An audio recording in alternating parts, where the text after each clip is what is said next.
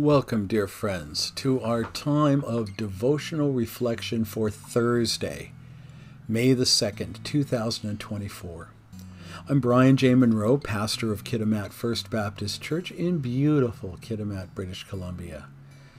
And I'm here to read for us the selection for today from Hearing God Through the Year, a 365-day devotional written by Dallas Willard and Jan Johnson, that is based on Dallas Willard's book, Hearing God.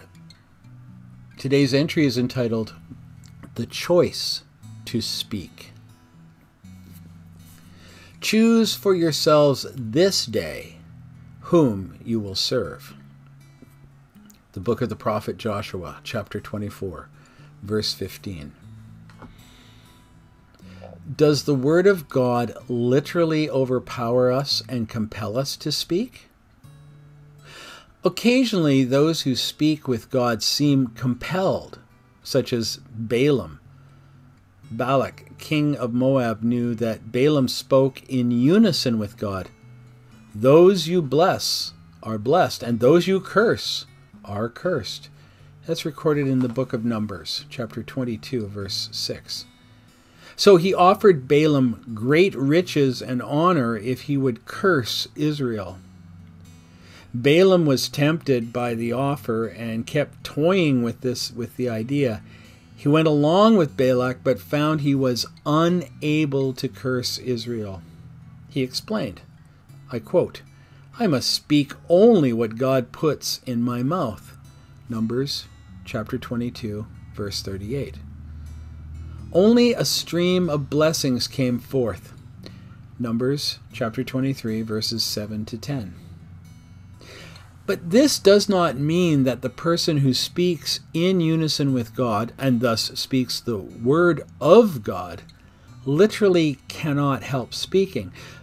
The individual's compulsion to speak, though often great, is normally still resistible. Human beings are not mere tools or robots. To reflect, ponder God's enormous respect for the will of a person and God's unwillingness to violate it so that he or she is a mere tool. People may choose whom they will serve.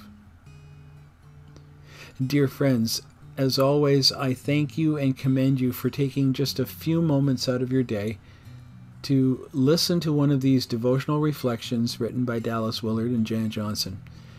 It's my pleasure and my blessing to read them for you.